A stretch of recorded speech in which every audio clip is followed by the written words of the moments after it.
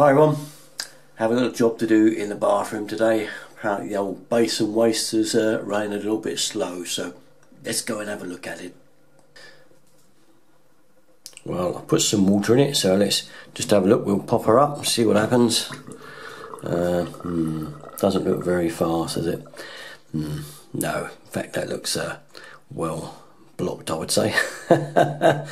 Okay, best thing to do with these is it's very simple with these pop-o-matics. They tend to block at the very top here with hair and soap, so we'll take that straight out first. We'll soon tell because it will drop straight away, and there it goes.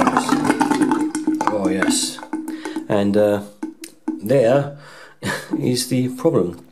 All we're going to do now is clear it out. Lovely little job, I'm sure you'll enjoy it.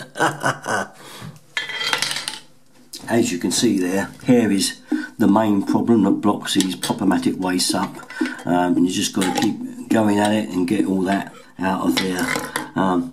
This time I actually haven't got to take the blame because I haven't got any hair.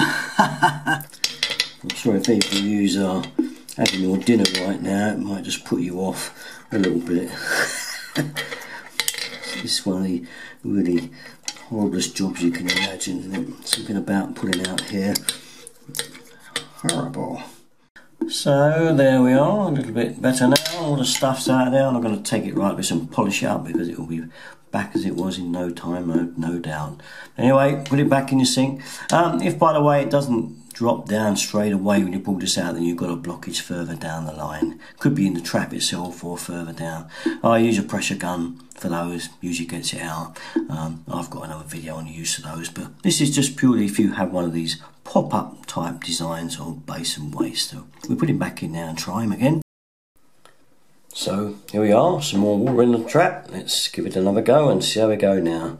Oh yes, I think you'll agree that's much better. And that's a really simple fix.